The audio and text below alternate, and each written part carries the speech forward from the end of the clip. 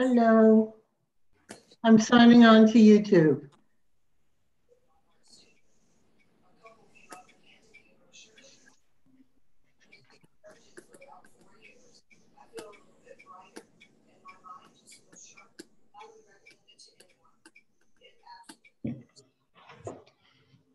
Hey, Joseph. Welcome back, sir. Mm-hmm. How was your break? Oh, just marvelous. Why don't I believe you? A lot of work. Yeah. It keeps you out of trouble. Right.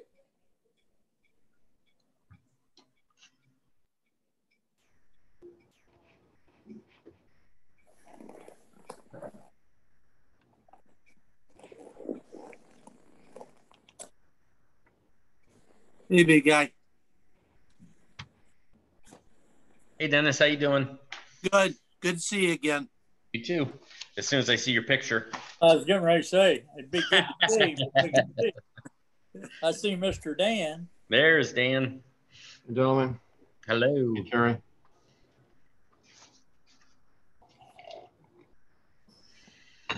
Oh, my goodness. Wasn't long enough, right, Joe? Indeed.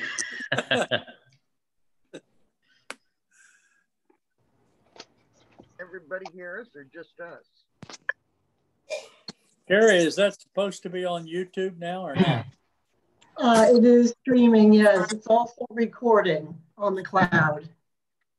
Okay, I have YouTube on, and all I see is the former Board of Control meeting says live still. Yeah, mine says live as well. I don't have another. Hi, Paul. Hello.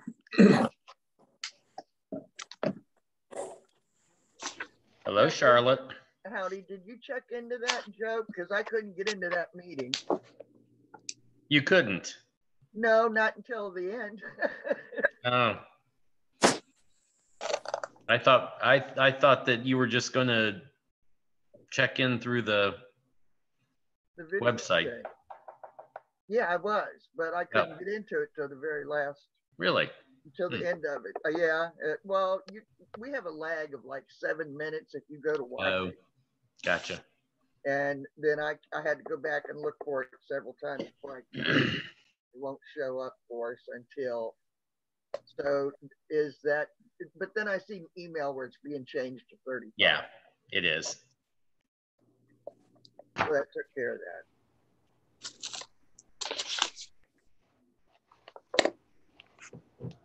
Mm-hmm.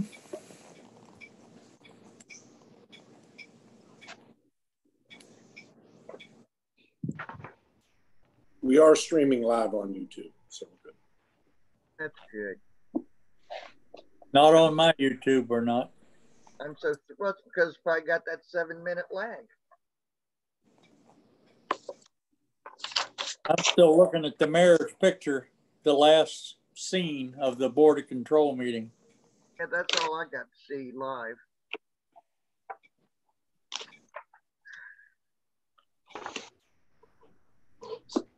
I'm sick of these Zoom meetings.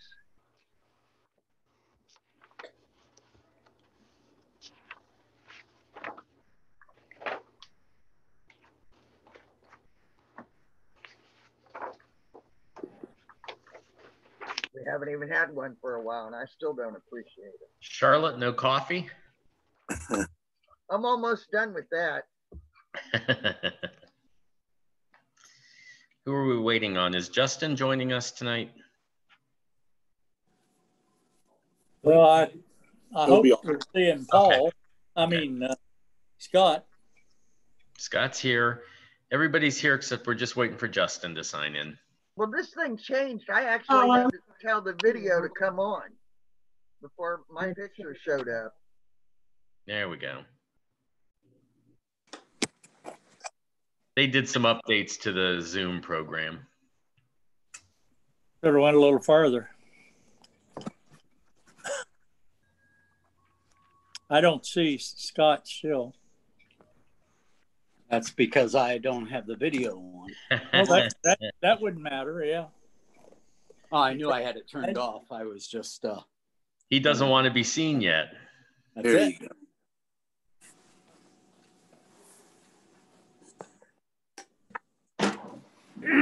All right, let me see. 1, 2, 3, 4, 5, 6, 7 council members, mayor, administrator, finance director, law director. We're good.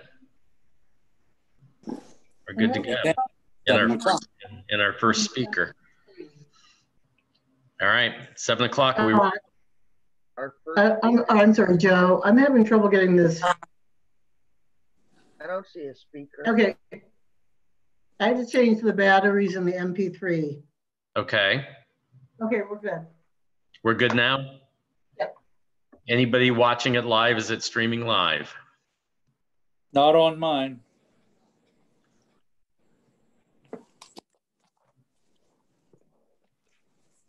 It says it's live on YouTube up on the left, upper left. Robert, you're watching it. We're live. Okay. All right, then I call this Norton City Regular Council meeting to order for Monday, August 24th, 2020. Please rise for a pledge of allegiance and a moment of silent reflection. I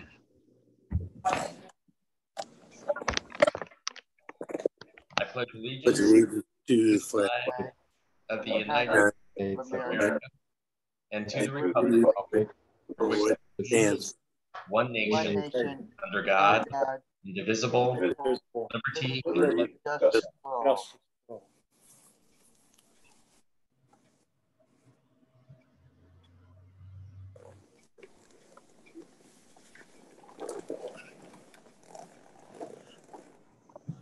Okay, be seated, please.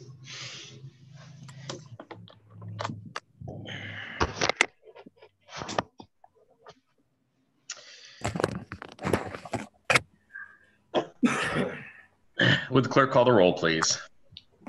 Mr. Gaynor, Here. Mr. McClone, here. Mr. Carent, Here. Mr. Towsley, Here. Ms. Whipke, Here. Mr. Pilat, Here. Mr. Kernan. Here. Communications from the public under letter A, we have Ryan Nelson from Red Tree Investment. Ms. Keener, did you want to introduce or say a few words? Actually, I'll just let Ryan introduce himself. Okay, sounds good. Well, thank you, Pam. Well, good evening, everyone, and thank you for the time here tonight to talk to council via Zoom from far away. The reason for the presentation here tonight, just a little bit of background. The city currently has an investment advisor at UBS Securities, and Pam has inherited that there from the previous finance director. And Pam has asked me to come in and talk about what our firm can do for the city and how we assist other cities across Ohio. So that's the reason for the presentation here tonight. So we'll keep it short and sweet. If you got any questions, wave your hands or whatever you need. And Pam, I'm going to share the screen. Is that okay with everyone there? Yep. Do so, yep. That should be fine. And the host has disabled the screen sharing, so. Oh, that would be me. Everybody did receive a copy of your presentation. Okay. Yeah. In the full page form. Okay. And if you, I think if we can re-enable the share screen, it's down at the bottom. Carrie, I believe it's one of your choices down at the bottom. Yeah, I see it, and but I believe that the administrator has set these up for us. Okay. Okay, if you want to just go ahead and go through those, we'll just follow with the information that we have. We'll go along with it. I'll talk our way through it here Okay. As well, but this is basically what you should be looking at. That's in the packet. Just a little bit of background on page 2 about Red Tree Investment Group and who we are. We are a firm that solely focuses on the investment of public funds across the state of Ohio. We're located in Cincinnati. And we advise on nearly $5 billion of funds here in the state of Ohio. And we work with over 200 public entities, including and schools and whatnot out there. We're independent, we are experienced, and this is again, our sole focus of what we do. On page 3, I included just a representative client list out there. It's hard to put 200 people on one page, so we got it narrowed down there just a little bit for you there. Cities that we work with, and some schools and other entities. You know, just right there in your backyard, we do work with the city of Barberton and Barberton schools, just right down the road, and have for many years. But that just gives you a flavor of some folks that we do work with and assist on their investments. The next page, just a quick snapshot of who you're talking to. Here's the investment team. Myself and Jennifer Trowbridge do own the firm, and we're the co-founders of the firm. This marks my 20th year in this business of managing funds for public entities out there. On page 5, I want to just take a second to talk about the investment objectives of investing public funds, such as Norton. Remember, you have 3 main investment objectives, and that's safety of principal, that's liquidity, and that's market rate of return. You keep those in order and you keep yourself out of trouble. None of us are ever going to be in the newspaper for earning an extra penny, but all of us will be in the newspaper if we lose a penny. And we have to keep that in mind when making investment decisions out there. So that keeps us out of trouble. On page 6 is the permitted investments of the city. The city has an investment policy statement. They follow the Ohio Revised Code, Chapter 135. The policy was last revised in February of 2017, and it includes the listing of securities that you see there on the page.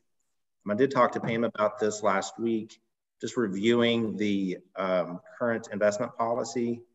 The current investments are not in compliance with the policy, as we understand. So that's something that we would have to work with Pam on. Nothing illegal, nothing unsafe. It's just the policy has strict diversification requirements, and it's out of diversification right now. So that's something that we would have to work on. Again, nothing that you would lose money on or it's an illegal investment. It just comes down to being out of compliance. And that's something that we certainly want to be in compliance with the policy. Any questions on that before we move on? On page 7, just real quick about the expectations here at Red Tree. We are an investment advisor, and we would work with the city on developing an investment plan and putting that plan together. We have strict risk controls as it relates to following the investment policy statement, maintaining and monitoring the portfolio, and having a disciplined investment approach. And Pam has worked with us in the past, and she understands that communication is key when making investment decisions out there. We cannot make investment decisions unless we have a direct communication back to the finance director and to the city. And we probably over communicate out there and bug our clients to death to get information. And then lastly is our reporting.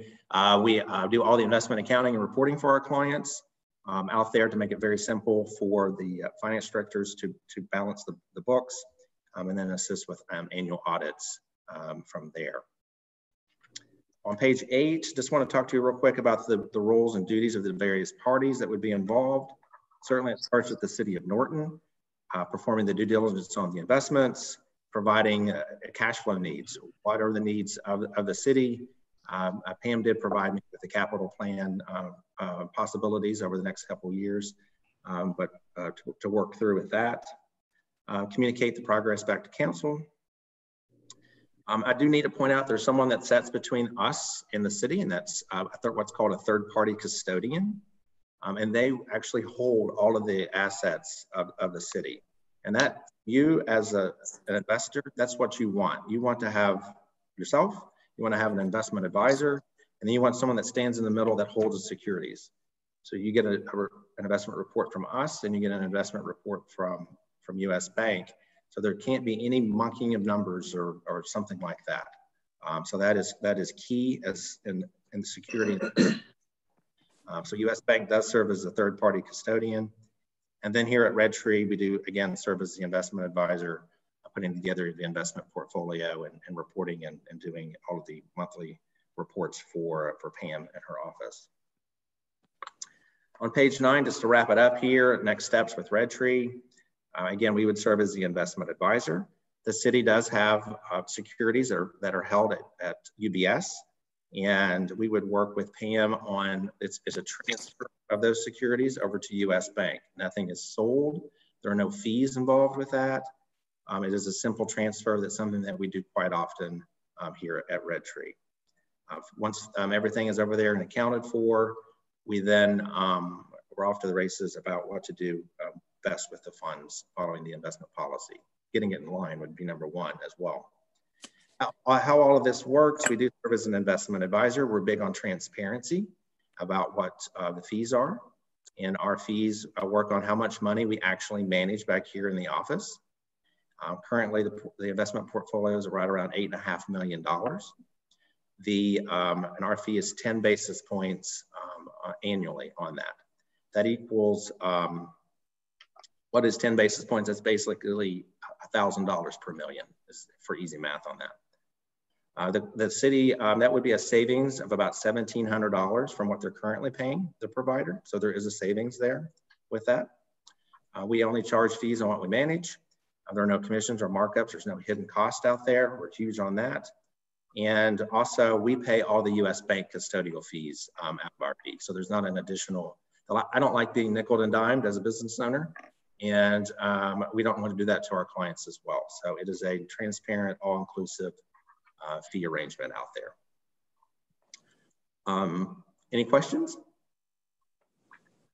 I think so far what I'm hearing is our advantage is right off the bat is like $1,700 we might be saving, and that we're coming in compliance with state regulations. Is that right now? To this point, those are the two main advantages? Certainly getting it in compliance would be number one. The fees are less.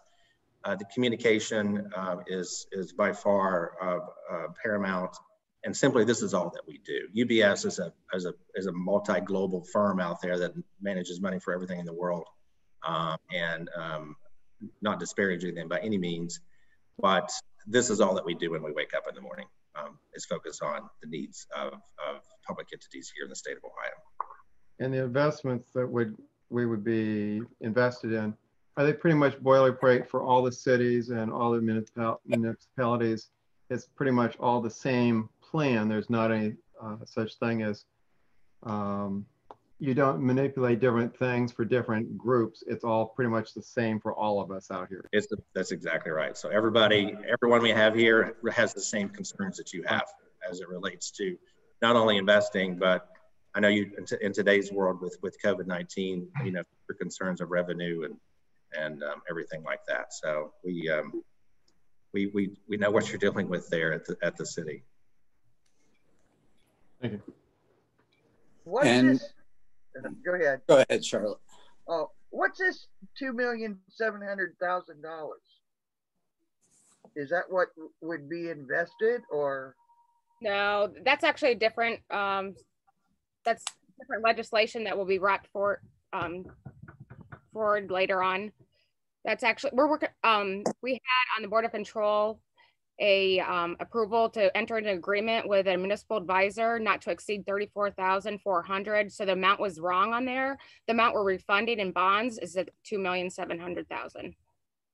So this, so we're doing our bonds are callable in December. So we're actually refunding those bonds, but we're working with a municipal advisor. And so their fee is the $34,500 I just mentioned, but this is something totally different than our investments. Okay. Was there another question? Yes. Would all the investments be made within the United States, or would they be global? Well, that's an excellent question, and one we have to address with council and the finance director. Under the Ohio Revised Code, you can purchase, for example, you can purchase short-term commercial paper, which is a short-term debt obligation of a company. And for example, you could own the Toyota Motor Company is a legal investment that the city could own. The question begs is that something that you want to own? just because a code and just because your policy allows it, you have to ask yourself, what's the risk tolerance of council and the finance director? And we have to flesh that out. Okay. So we get to decide that. We would be having those discussions with you. The last place we want to be is for you to receive a statement and see something on a statement that you don't like. So we need to have that, we want that aired out well in advance. Will there be a list of investments that your company has made shortly? Or how long will it be before we see the list of investments that you're making? That's a very good question. We'll be working with Pam. I don't know what Pam provides you on a normal basis. You know, again, the city does own a fair amount of securities already. We are big on communication, and one thing we do work with is coming up with what it is best for council to see. What is it you want to see? And every city is a little bit different, obviously, about what they want to see. So we'll be talking to you about what you want to see and when you want to see it.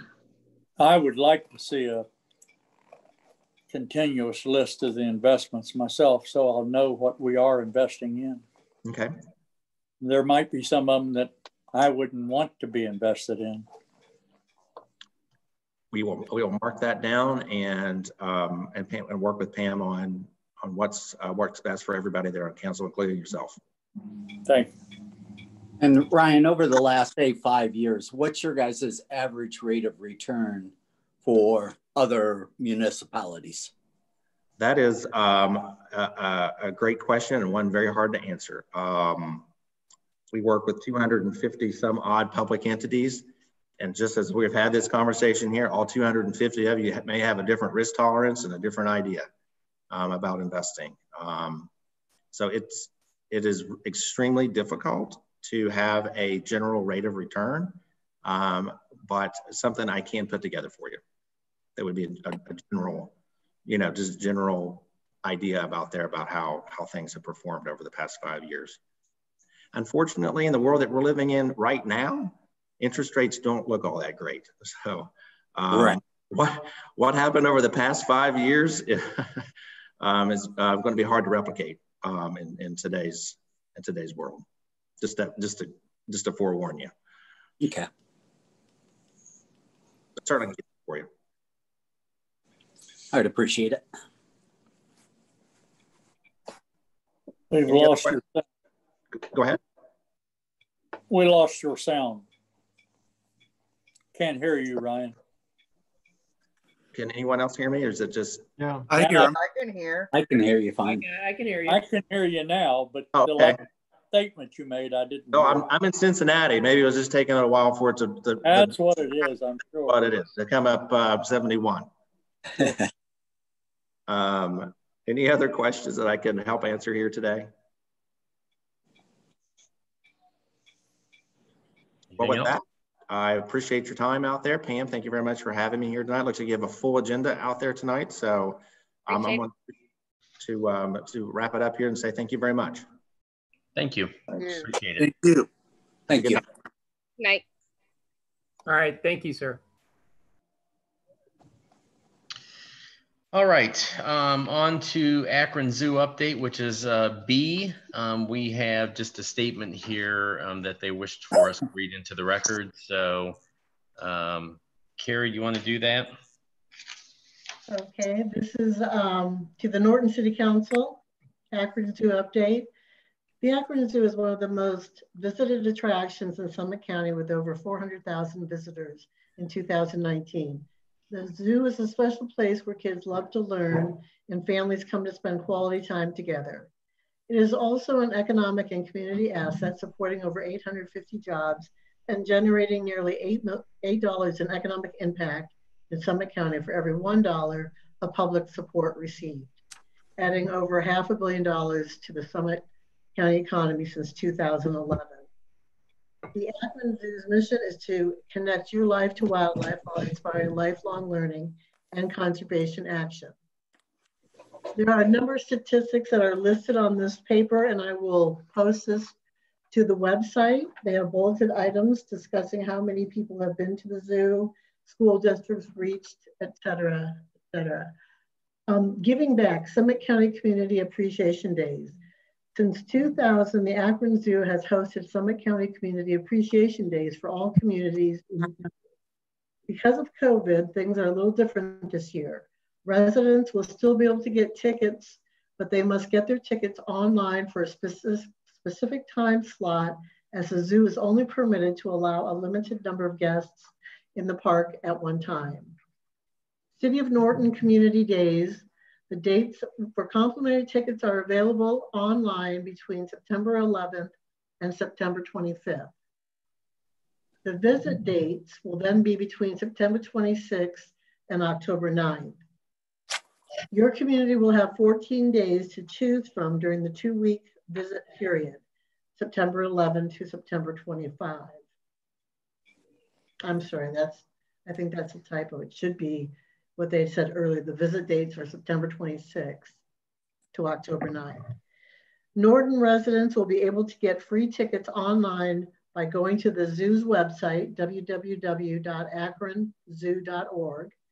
There is a page on the zoo's website with step-by-step instructions on how to secure free tickets. Supporting the zoo. This November, the zoo will be on the ballot asking Summit County voters to support a 0.8 mil renewal with a 0.4 increase for 10 years to support our programs, operations, and growth. The levy will cost the owner of a $100,000 home $2.92 per month. This is the first time since the original levy passed in 2000 that the zoo is requesting an increase in funding. November 2020 levy. The successful levy this fall will provide more science-based STEM education and outreach programs for students throughout Summit County. Keep your zoo affordable for all families while expanding educational opportunities. It will continue to support exceptional care and welfare for more than 1,000 animals, including endangered species. It will add more animals and habitat, including giraffes. If residents would like a yard, they can request one at www.voteakronzoo.org. That's the end of the announcement. You said that you would go ahead and post that on the website? That's correct. All right, thank you. We're moving on then to correspondence communications from the public. And I understand that we received a couple of them. So Carrie, if you could read those into the record. Okay, this one is, Dear City Council members, my husband and I reside at 3866 Golf Course Drive. This letter is to inform you, our City Council, of the concerns we have in regards to the Planning Commission's resolution number 5-2020 from their meeting on July 28th, 2020, which was in regards to application SPR 5-2020, the development of Brookside Golf Course. Concern number 1, we have reviewed the plans for this development, watched the Zoom meeting for the Planning Commission, and have reviewed the Planning Commission resolution number 5-2020. We notice that the resolution still does not address the issue of our road, Golf Course Drive. This is quite a problem. We know that the Planning Commission members addressed this issue with the developer and engineer during the meeting. We heard / saw Robert Fowler say that there are plans already in the works to address this issue directly with City Council. But he did not say what those plans were. If there are plans already being made in regards to our road, why is no one telling us what they are? I feel that we are intentionally left in the dark as to what is to become of the only entrance and exit to our homes. While we appreciate and are thankful that there seems to be no traffic up and down our road, the question still remains, who is going to be responsible for the maintenance, repairs, and plowing of Golf Course Drive? Concern number 2. Statement number 3 in resolution number 5-2020 states that the Planning Commission, quote, recommends a buffer be considered between the backyards of the development and Shellhart Road to preserve the integrity and rural nature of the neighborhood, unquote. And again, what about the buffer for those of us who live on Golf Course Drive? Again, I feel we are being intentionally left out. If the Planning Commission feels it is important for the buffer for Shellheart, then it is as equally important to provide the same for us residents at Golf Course Drive. Please consider the view of all of us who are living around this development, not just one side.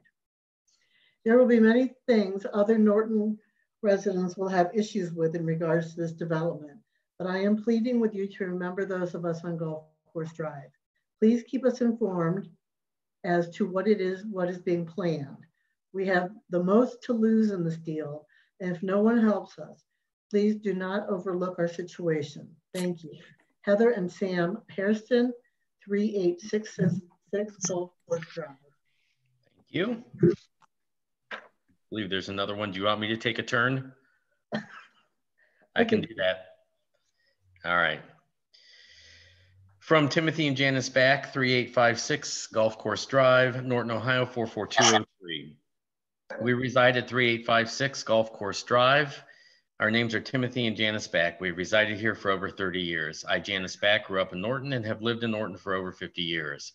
There are 3 points of concern for us as the Barberton Brookside land development moves forward. 1, is being requested that a naturescape or buffer be developed to blend the new development into what is already a rural setting. We understand that this has already been requested by the Planning Commission for Shellheart Road. We are not quite sure why the Planning Commission did not include the Golf Course Drive side in their request. Both sides of this development are equally important. 2, there has been research performed and phone calls made about selling or refinancing homes on Golf Course Drive. The possibility of someone obtaining a loan to purchase any home on Golf Course Drive is very low if the title search cannot determine by the deed who maintains the road. It is also a low possibility for any of us to obtain a refinance loan on our homes if the title search cannot determine by the deed who maintains the road. A conventional loan would not be approved if maintenance of the road is not clear in the deed, which could cause our homes to become stagnant in the marketplace. Number 3, lastly, as winter approaches and the snow flies and potholes open back up and new ones form, who is going to maintain Golf Course Drive? We are hoping that this determination would be settled before this project begins, not sometime during the project or down the road. Because this has been passed on to council's table, we are assuming that the Planning Commission has responsibly approved this project, and now it's up to council to either bless or deny the project. We are asking that our city officials be people-oriented and not just project-driven. From the silence that is hovering over these matters mentioned above, it's just human nature for people to fear the worst. Open communication would be appreciated during this process. This is our home. We would like to be a part of its development projects. There are many intelligent, peaceful people living here in Norton. We would like to have the opportunity to be a part of the audience during this development. Respectfully, Timothy and Janice Back. All right. And Mr. President. Yes, Mr. Tousley. Hearing those, I think both letters bring up legitimate concerns.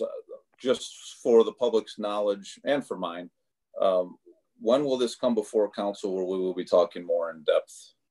So my understanding is, well, I'll let Mr. Markey answer that since he just— Yeah, go ahead, Mr. Kern. Go ahead. My understanding is that it still has to go back in front of the Planning Commission again. Okay.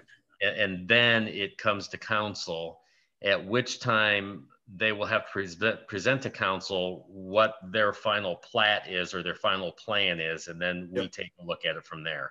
That is all still in flux. That's not, any of that has not been written in stone at this point, is my understanding. Mr. Markey? Yeah, so there's two separate criteria they have to meet. One relates to the site plan. The only thing that's occurred so far is a preliminary site plan. Where council will get involved on the site plan side is when a final site plan has been considered and approved by Planning Commission. That hasn't been applied for yet, that hasn't been considered yet. So until that happens, or once that happens, council then gets involved and considers the site plan and any comments it may have. But until that time, there's nothing for council to do. The other side, and the other thing that needs to be done with regard to the development, is a subdivision. So there's the actual plat in the map that gets recorded, and there's a number of criteria that they have to, any developer of that property is going to have to meet for the plat, and there's a preliminary and final stage for that as well for the subdivision. So I was discussing with Mr. Fowler earlier today. I think we're going to put together a timeline and sort of a summary memo for council and for the public, so everyone understands the steps that go along on a development like this, and understanding when council gets involved, what approvals are necessary, and what that timeline looks like. But we're not there yet, and there's nothing before council at this time. So would it be fair to say maybe by next Monday we could present to residents at least an approximate timeline so they know when it's going before planning commission? Mr. Towsley, the timeline is going to depend on how the developer decides to proceed, if at all, okay.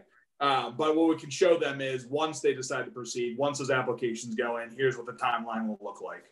So currently, there's no further applications in for any further planning commission action. But we could show them once that does happen, here's what it should look like moving forward. So it would be pretty confident to say the next couple of weeks, really nothing's going to happen. I would be very confident to say nothing's going to happen in the next couple of weeks. Yes. Okay. I was just trying to give people a little idea of what they're dealing with. That's you know, yeah. And I think it's going to be a longer process for sure. Several months. And I think it's important. And you know, I know all of council, and I think I can speak for all of council and let people know. Please email us and call us. I mean, you know, that's what we're here for. If you have concerns, give us a call. If we have the answers, we'll give you those answers. I mean, I'm not, you know, if I've got an answer to your question, I'm going to give you the answer. If there is no answer at this point, I'm going to tell you there's no answer at this point. I mean, this is a process that is moving along, and it sometimes moves slowly, sometimes moves quickly, but that's what we're here for. So give us a call, email us. I'm sure all of council agrees with that, and you know, we'll help residents along as best we can. Okay. Anything else on those comments so far? We've got a couple more, I think, here. Carrie, you want me to read one more and you take the last one? Well, I don't think we're going to be reading the one because it doesn't have an address. That's correct. And what I would like to do is let's get a hold of them and have them supply the same thing with an address, and we'll read it next week, okay? Gotcha. Okay. Okay. All right, then you can go ahead and read the last one that we have. Well, that was the last one that I had. Did you get I got one? I got one through today from John and Deborah Pfeiffer. I did not. Okay, that I think maybe Charlotte, did you get that one too? Yeah, I had forwarded one last week even, and I believe it's the same thing. Yeah, I'm going to go ahead and read it because it came through and I got it earlier today, so I'm going to go ahead and read it. To the Planning Commission, City of Norton, Ohio, development of Barberton Brookside property, and then it came to me. We are very concerned about the development plans for Brookside and the impact that this development will have on Golf Course Drive itself, both paved and graveled portions. Why is our road excluded from the developer's plans? Deed provisions require all purchasers of Brookside to maintain this road for homeowners' use. Will the City of Norton be taking over our road and providing all maintenance on it? Once Brookside's parking lot is gone, how will large vehicles and heavy vehicles be able to navigate our road without a turnaround? Will garbage trucks, utility trucks, tree trimming trucks, and fire trucks have to back up or back down the half-mile road? We're very grateful that our road is not attached to the new development and would like to keep it that way, but we will still need a turnaround provided.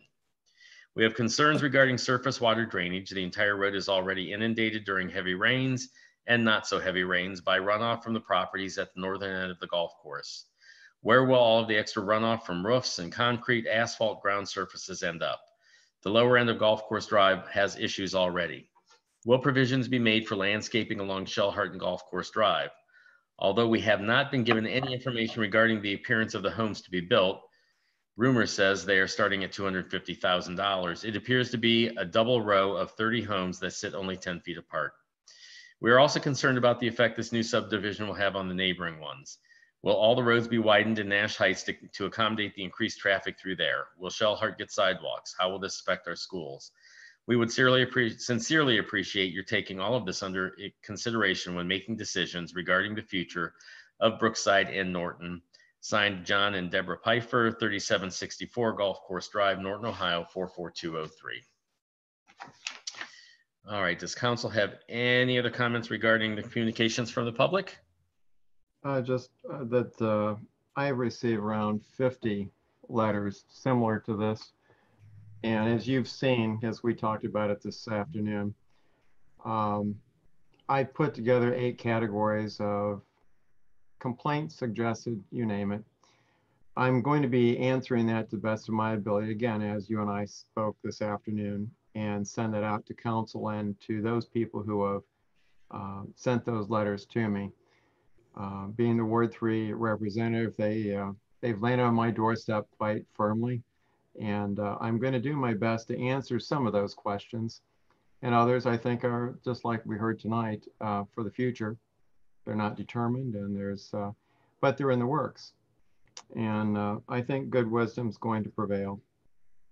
But we need to give some information. I think Mr. Markey was correct that we need to give some sort of timeline and plan. I thank administration for being willing to put that together.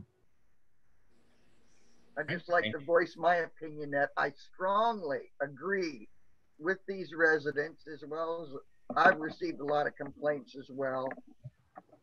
Something does need to be done for a buffer over there. I watched that meeting and I saw that the man that came in, the representative, was saying, well, it's not in that zoning that they had to provide a buffer.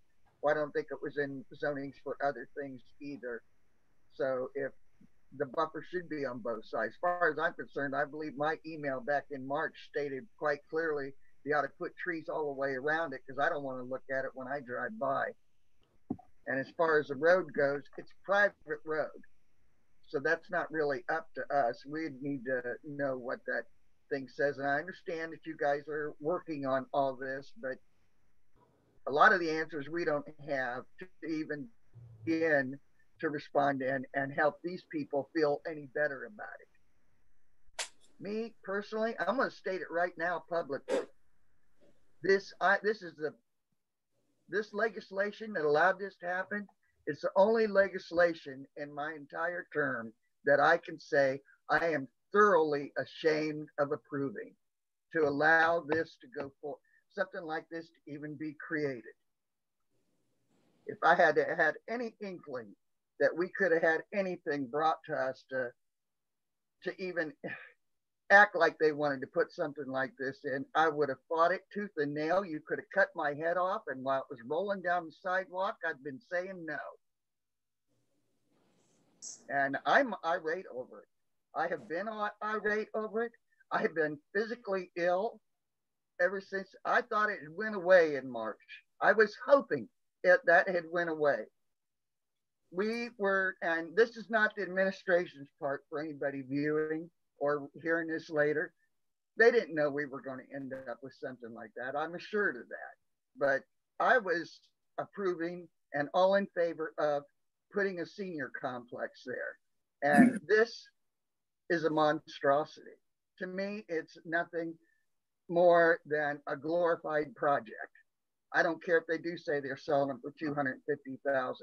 Norton is not 10 foot a house, 10 foot between houses.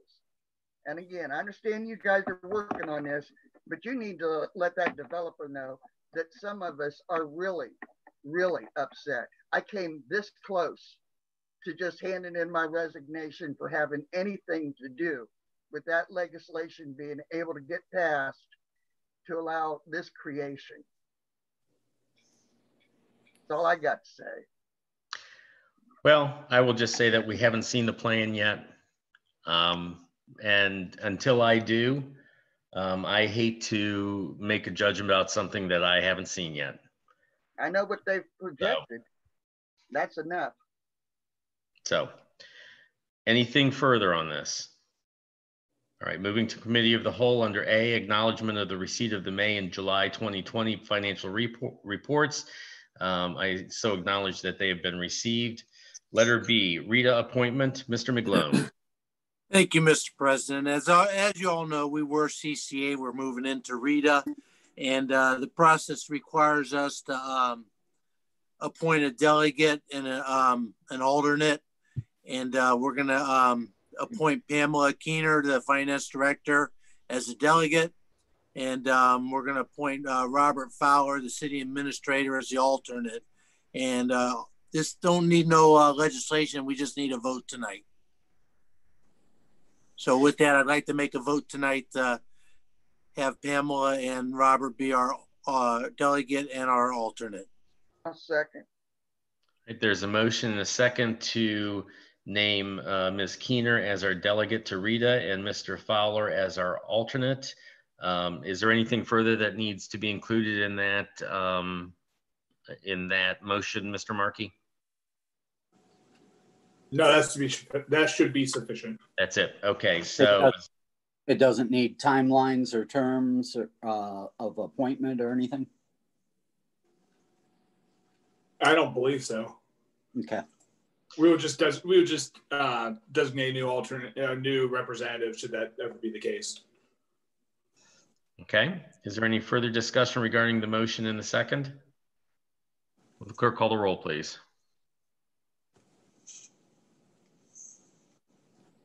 Are you muted, Carrie? Loser. I don't see her. No, you're good. I think I heard you. Mr. McClone, Yes. Ms. Whipke, Yes. Mr. Gaynor, Yes. Mr. Carrot, Yes. Mr. Towesley, Yes. Mr. Pilat, Yes. Mr. Kernan. Yes. Thank you, Mr. President. Absolutely. Just to intercede, did we acknowledge the receipt of the financial reports? I did. And I missed it. Okay, thank you. Letter C, fire levy ballot language, Mr. Towesley. Thank you, Mr. President. Evidently, there's some amendments to the ballot language for the fire levy coming up. Does that need to be read into the record, or is that not critical? I don't think the changes need to be read into the record. We are asking that because the Board of Elections is certifying the ballots pretty soon, we're asking for first read passage on that. It doesn't change what was submitted to the Board of Elections, the amount of the levy, anything like that. It's just language they like to see and what they're used to seeing on the replacement levy. So just to avoid any issues with Board of Elections, they've asked us to do that. I think it's more like an administrative fix, but we would ask council to move as quickly as possible to get that to the Board of Elections. Yeah, and this to me seems pretty straightforward. I think understandable for anybody reading it when they go to vote. So I'm pleased with it. Is there any other comments from anybody else on council? No. Okay, with that, then I will make a motion to add resolution 69-2020 to tonight's agenda, and it will be waiving second and third readings. Second.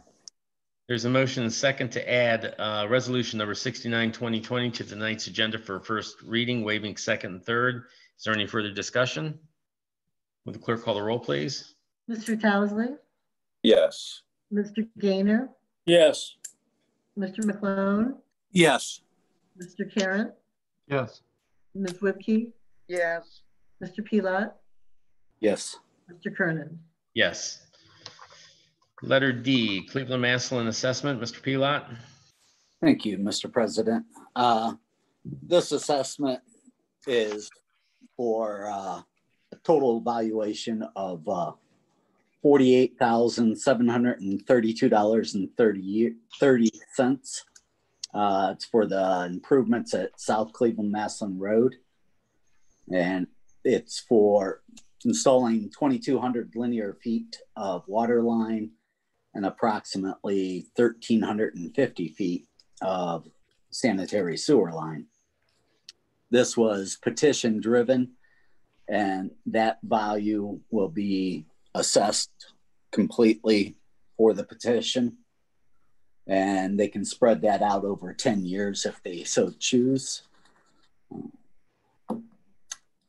And I don't know if Mr. Fowler or anybody else has anything to add on that? Just, that's not the total project cost. No. To be clear, we have deducted everybody else that's connected. So in any future connection will result in a reduction. So I just wanted to make sure that you all understood that that wasn't the total cost of the project.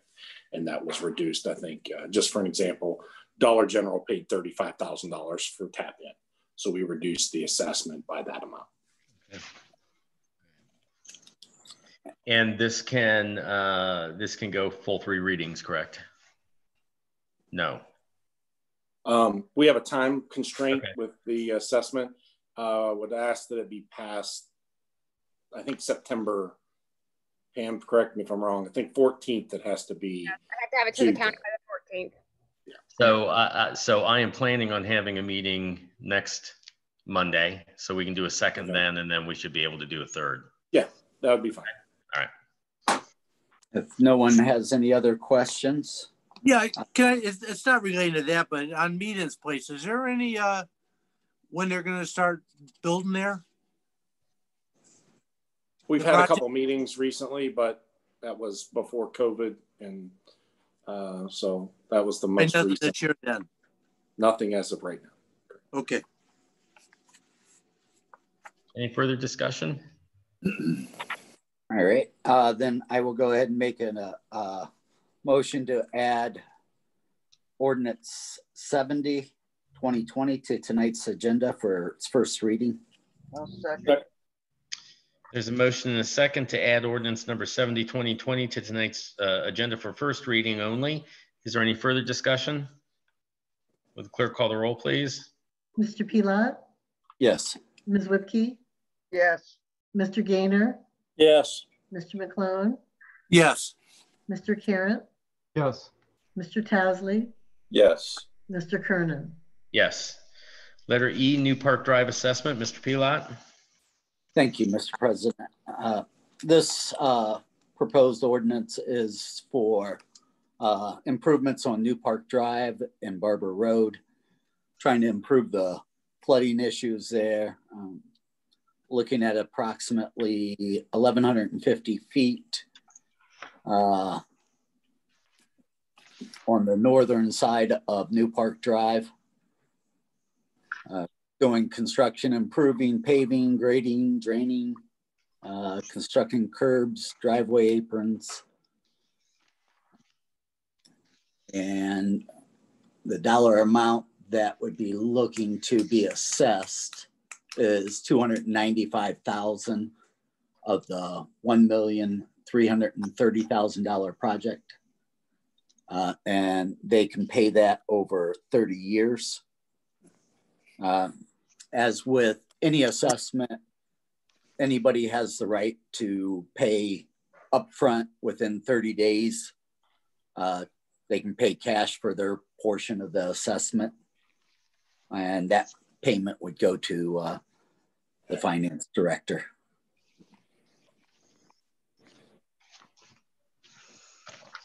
And this is just giving the administration the authority to go ahead and move forward with this. Okay. Any other discussion or questions?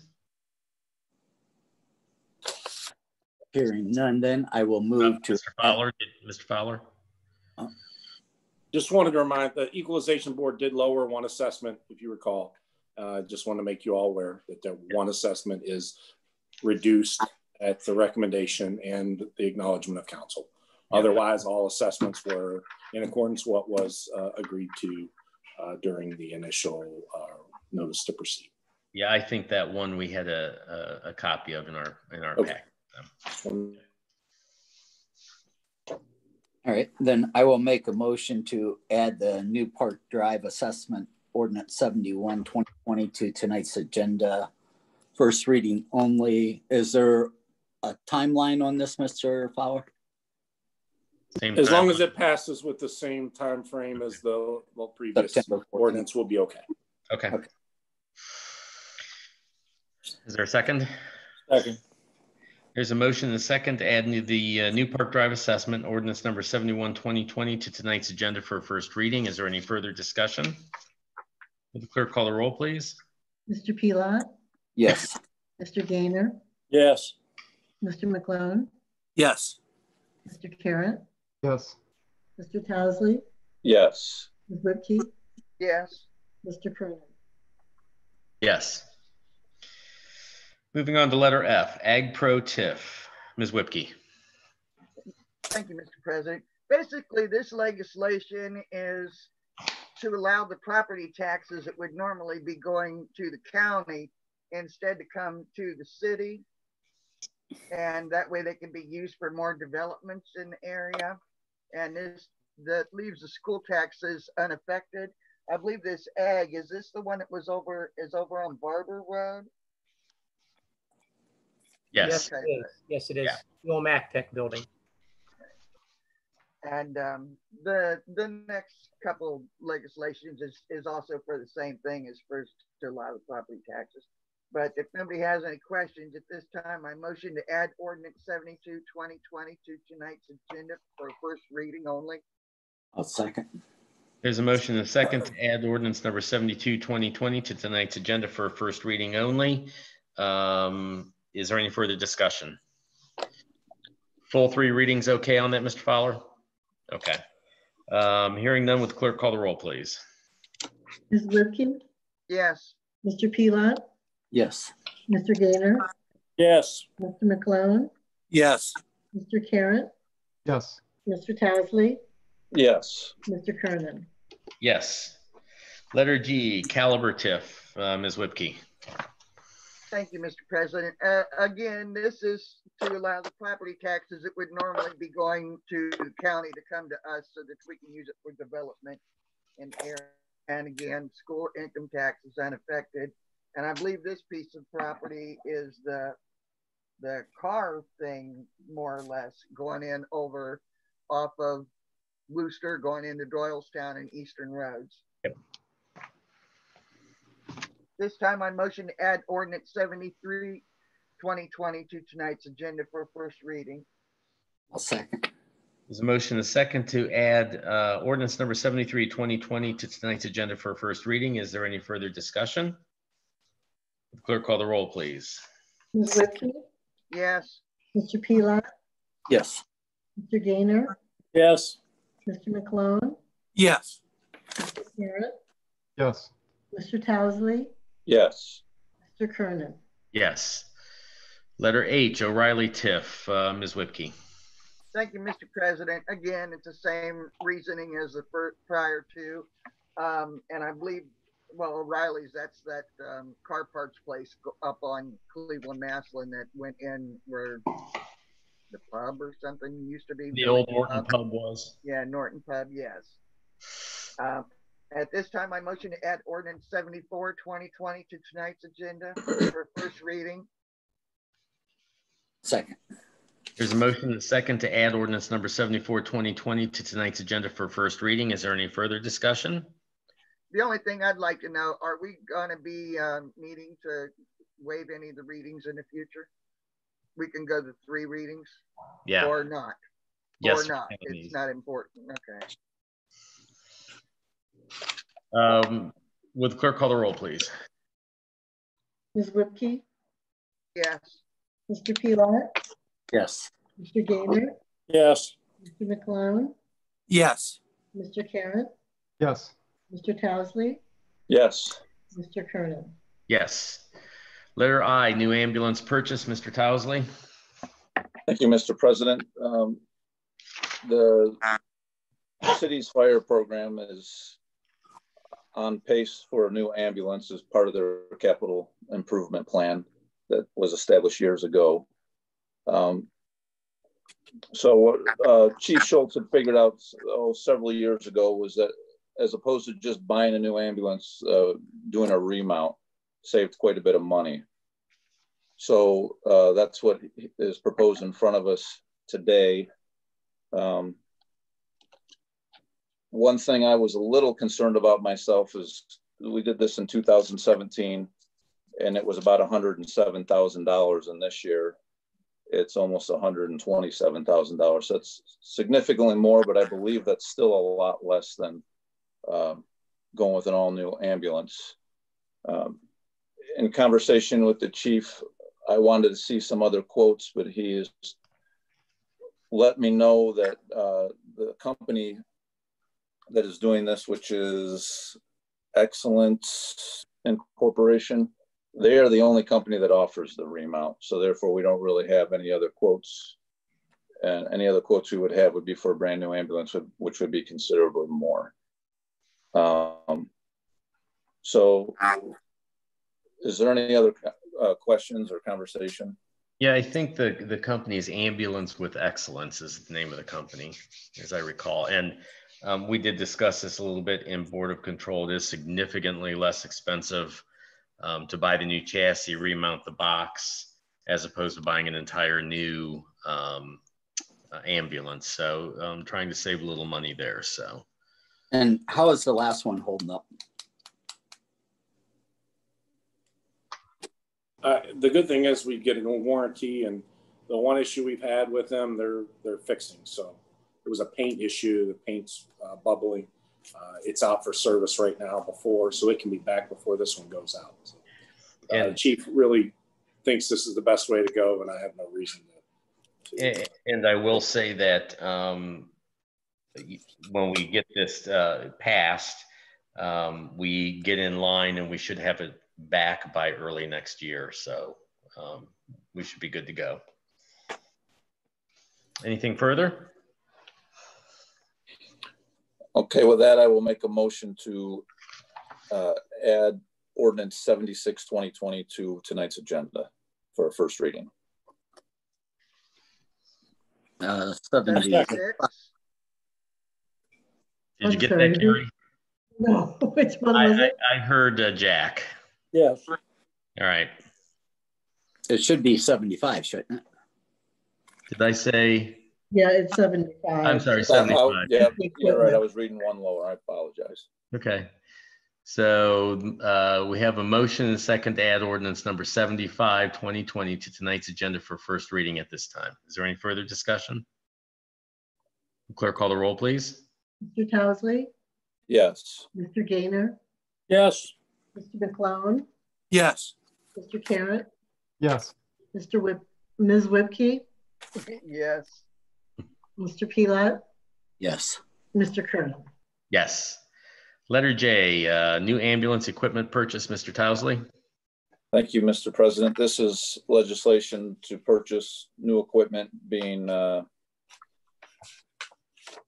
not familiar with this, but a load system and power cot for the ambulance. And my understanding is that is the latest, newest technology, and the fire department wants to keep up with the newest technology. Go ahead. No, I didn't mean to cut you off, Paul. We talked about it a little bit, Board of Control, and it is a lift system to lift patients. So it is safer for the patient. It's safer for the paramedics, and hopefully to prevent any injuries to either patient or paramedic is the reason for it.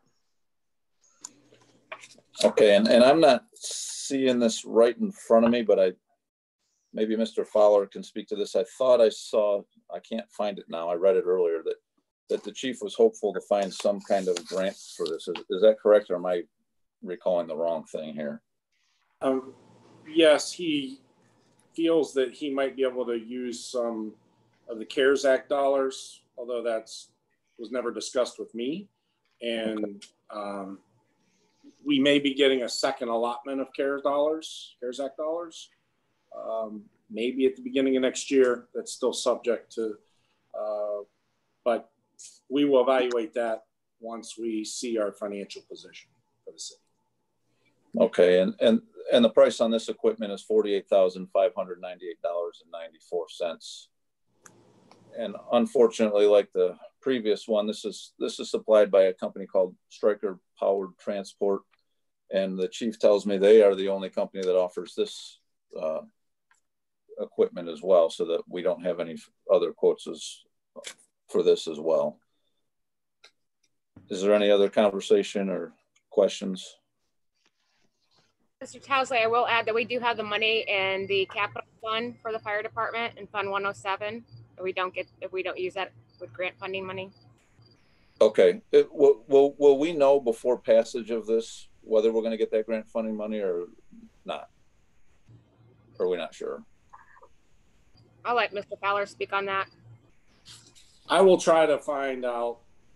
Again, there are so many fluid situations with some of the CARES Act money, but if it goes 3 reads, we should be okay. I could have some direction for you.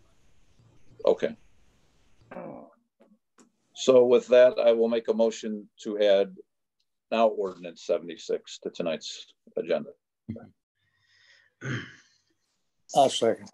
There's a motion and a second to add ordinance number 76, 2020 to tonight's agenda for first reading. Is there any further discussion? Would the clerk call the roll, please? Mr. Towesley, Yes. Mr. Gaynor, Yes. Mr. McClone, Yes. Mr. Carratt, Yes. Ms. Whipke, Yes. Mr. Pilat, Yes. Mr. Kernan. Yes. Letter K, animal control contact. Mr. Towesley again. Thank you, Mr. President. This is just what it says, the animal control contract. The city typically holds an animal control contract. Unless I'm wrong, this is kind of boilerplate. It's just renewing what we've had in the past with Summit County. It is a continuation of the prior contract, is my understanding. We discussed this also at Board of Control, so no significant changes, I don't think, to this. Anything else? Okay, then I'll make a motion to add ordinance number 77, 2020 to tonight's. I'll second. There's a motion and a second to add ordinance number 77, 2020 to tonight's agenda for first reading. Any further discussion? Will the clerk call the roll, please? Mr. Towesley, Yes. Mr. Pilat, Yes. Mr. McClone, Yes. Mr. Gaynor, Yes. Mr. Carratt, Yes. Ms. Whipke, Yes. Mr. Pilat, I'm sorry, Mr. Kernan. Yes. Letter L, Healthcare Consortium Proposal. Mr. McGlone. Thank you, Mr. President. Yes, we're thinking about replacing the COSI plan. All the employees for City of Norton received a letter, and Robert and everyone that checked into it. There's not a whole lot of changes, or if there is any, that move to the South Central Ohio Insurance Consortium. So this is something they're looking into for December 2020, change in insurance plans. It's really going from Medical Mutual to Cigna is really what it's all about. And maybe in the future we could save some money too by making this move. I'm sorry, Dennis, you said moving from... It's really, well, COSI plan right now is Medical Mutual. The new South Central Ohio Insurance Consortium is really Cigna. So really, yeah, so it's kind of moving Medical Mutual to a Cigna plan. What do we know about Cigna? Well, from what I heard from Robert, all the employees, they did check, it does move the doctors that they're seeing now is like a clean sweep of seeing the same ones in Cigna. Correct, Robert? Mr. Fowler, go ahead.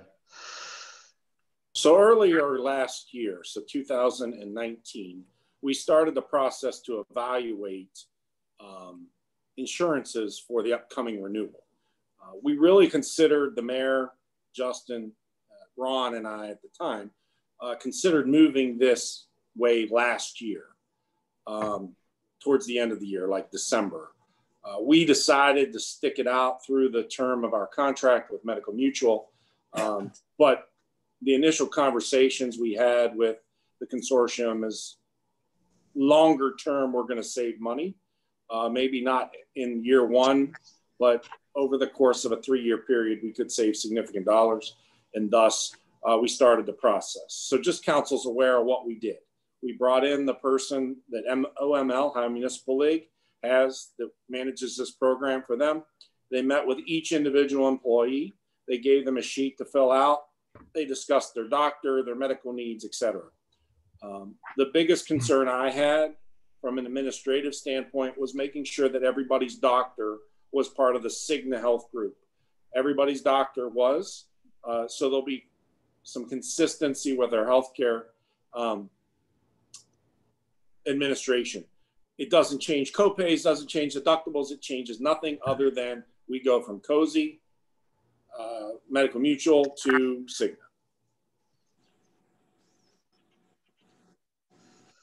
Other questions? That was my next question, was about the deductibles and everything and the employees. So if that's been done, that settles me. I don't have any problem. Anyone else? Okay, with that, I'd like to put this on 78-2020 for its first reading tonight on tonight's agenda. Second. There's a motion and a second to add ordinance number 78-2020 to tonight's agenda for first reading. Is there any further discussion, questions? Is there any time period on this? Does anybody know anything needs to be done ASAP? Or? Well, it's December 2020, so we should go 3 readings. Okay. Dan, did you have something? Yeah, just a question, since my area of expertise is healthcare. Looking at their prescription benefits, I just wonder if anyone knew who the processor would be. For Cigna, I think that was going to be Caremark, is what I recall, but I'm not sure. They were bought out by Anthem in 2015, I think. Does anyone know who that processor is going to be?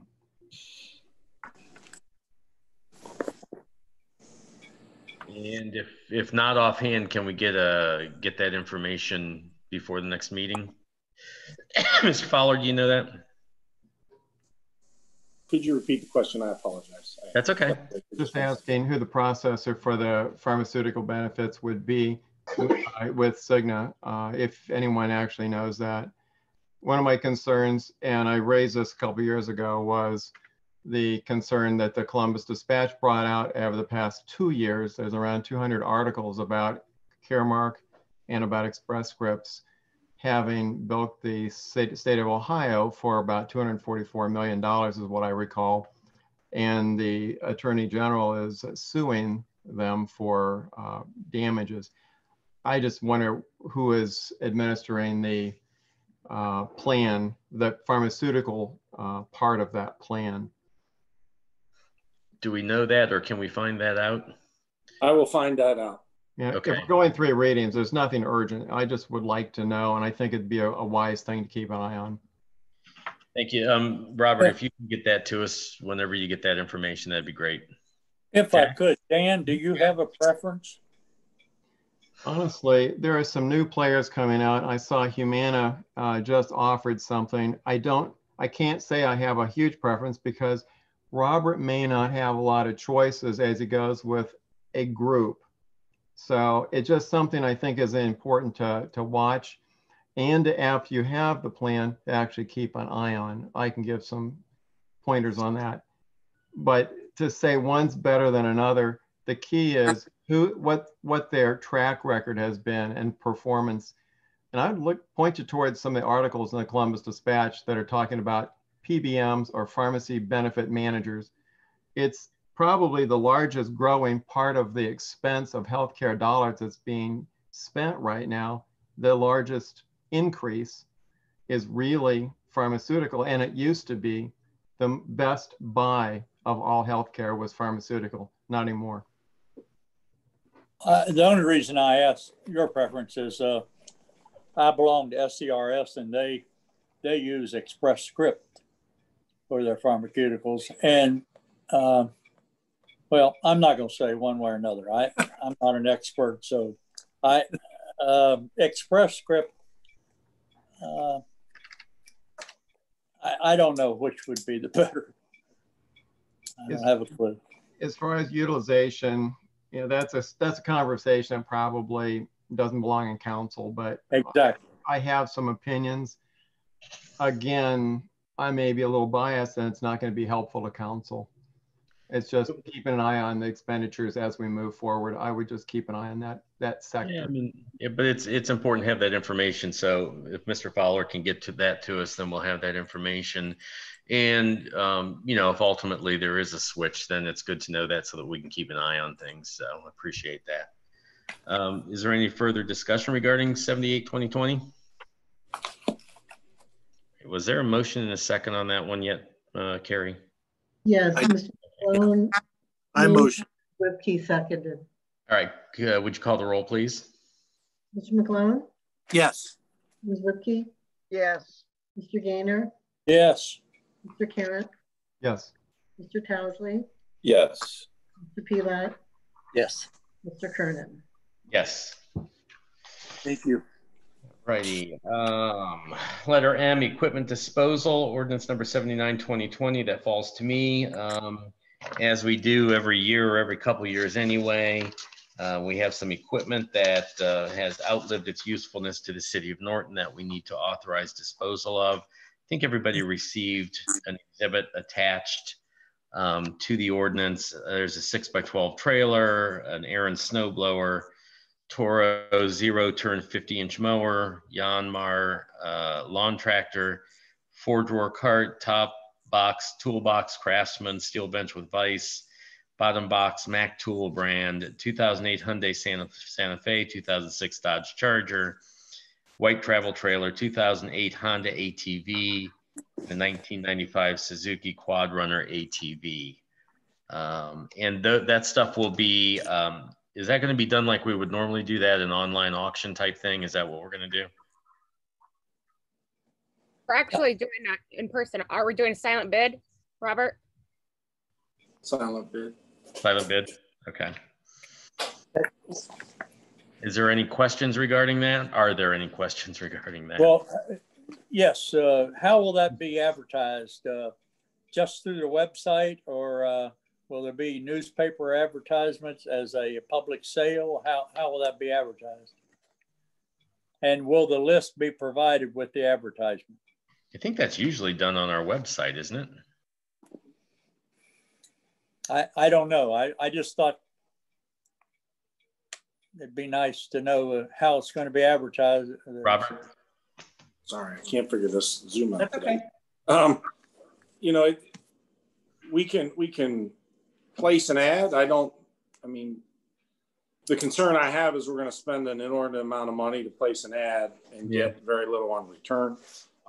We have some things we can put on Gov Deals. We did that with the recent fire truck sale. I think we're going to have to evaluate. We're going to set minimum bids. And if we don't reach that threshold, then we reject those bids. But I think Mr. Gaynor does bring up a good point of we have to get the word out. We can use our social media. We can use our social media as well. Right? Yeah, we've done this every year, every couple of years. So I would assume that what's worked in the past will work in the future. So, excuse me, Joe. I just didn't. I didn't remember there being a list published. There could have been, but I don't remember it. And I think there should be wherever it's published, on Facebook or on our website or wherever. I think we should always have a list attached to it, so people will know what's there. Okay. Also, can a date be provided or a time range of when bids will be open and closed? That would be helpful, I think. If Mr. Kernan, if we may, yes. Let's if we can push this off till next week. I think we can get you dates for advertisement. We'll have all that prepared for you. That way we can announce at the next meeting what those dates are. Do you want to hold off then on the first reading? No, I think we could do the first reading, but I think before we pass it, I think Mr. Tellesley brings up a good point.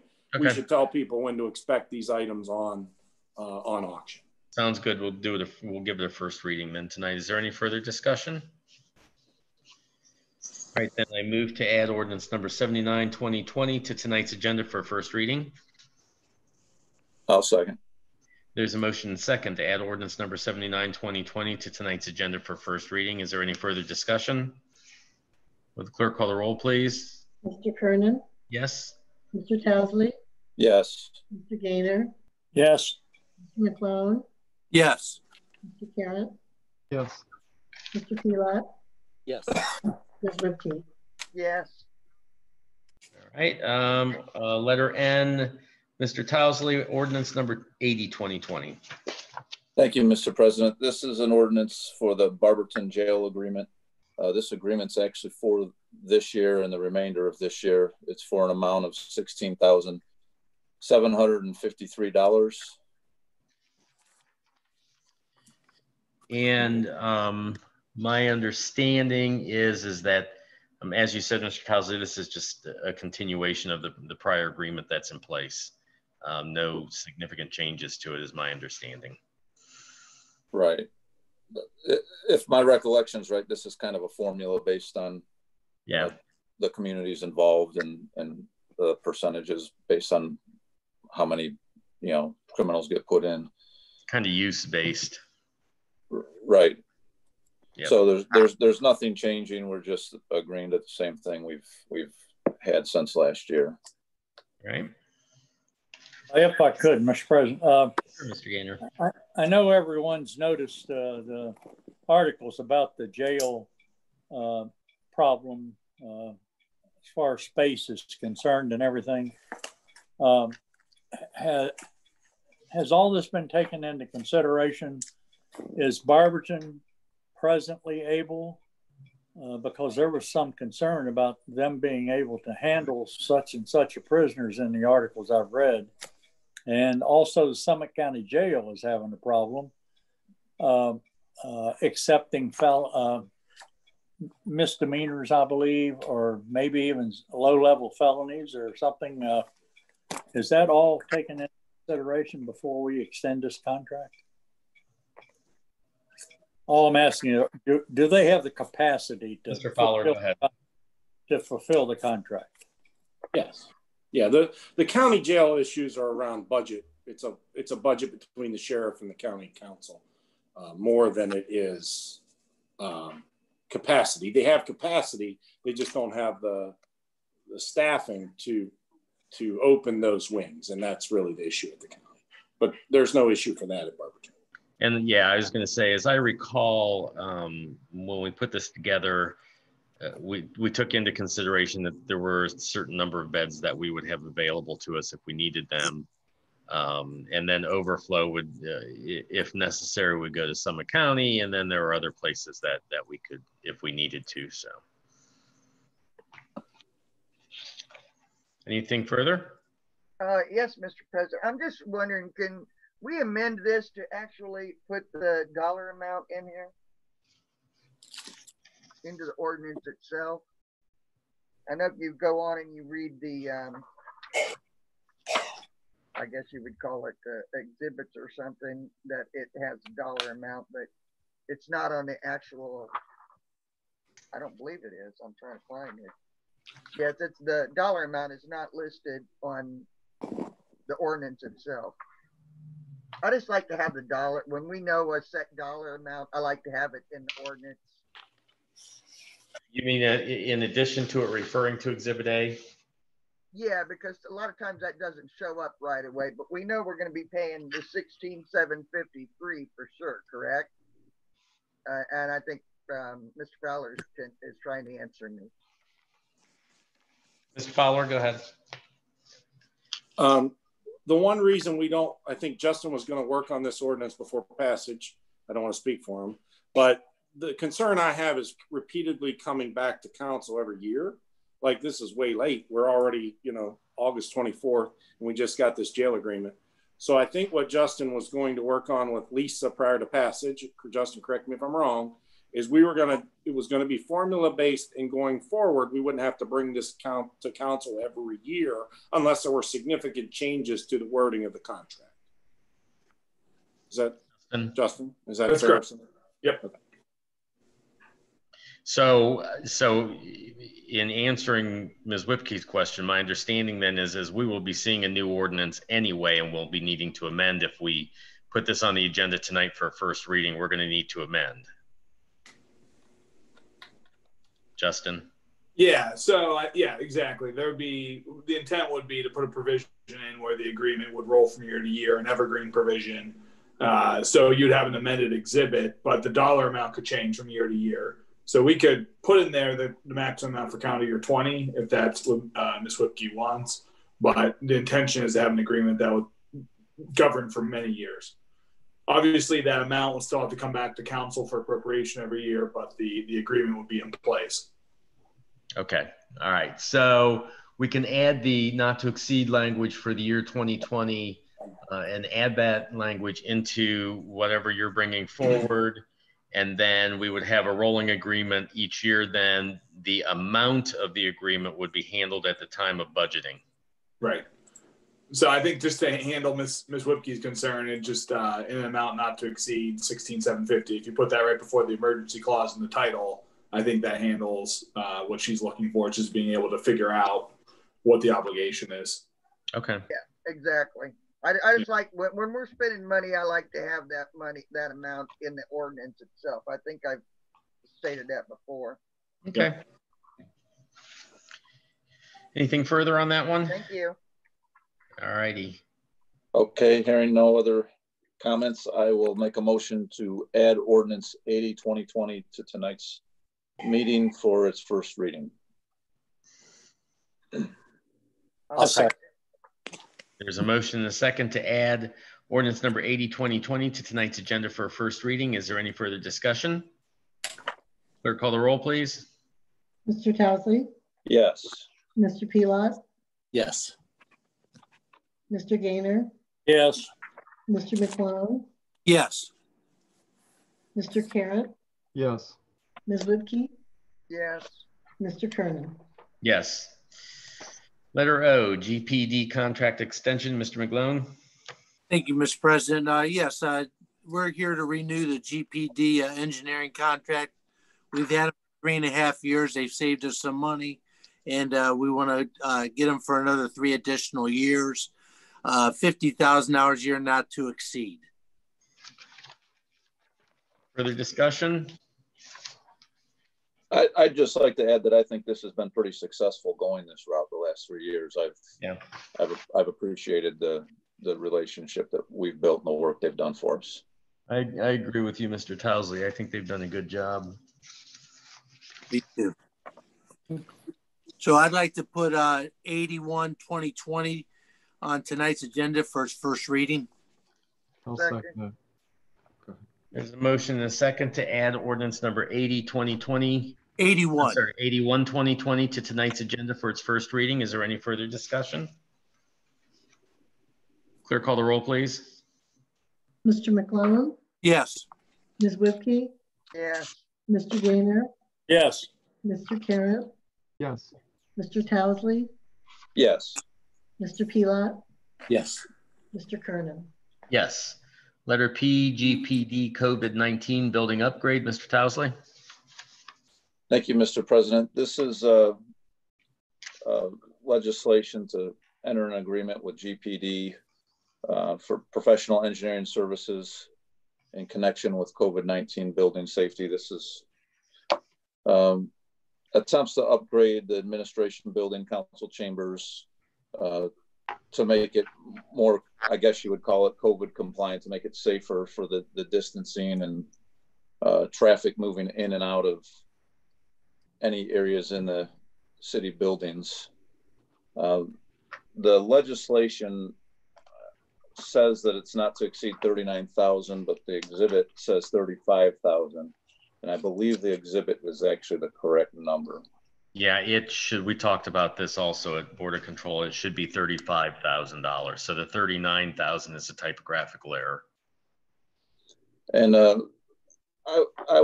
have to be honest, when I first saw this, I kind of hesitate at the $35,000 for engineering costs.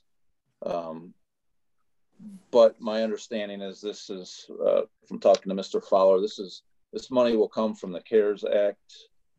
And actually the more we do under the CARES Act, the better opportunity we have to receive further CARES Act money. So it could benefit the city in that regard, and also make the facilities safer as far as COVID-19 goes. Yeah, I think one of the things that we talked about was, as you said, it's CARES Act money. Some of this is used for plans. Some of it, I think, is used for some initial construction, if I'm not misstating that, Mr. Fowler.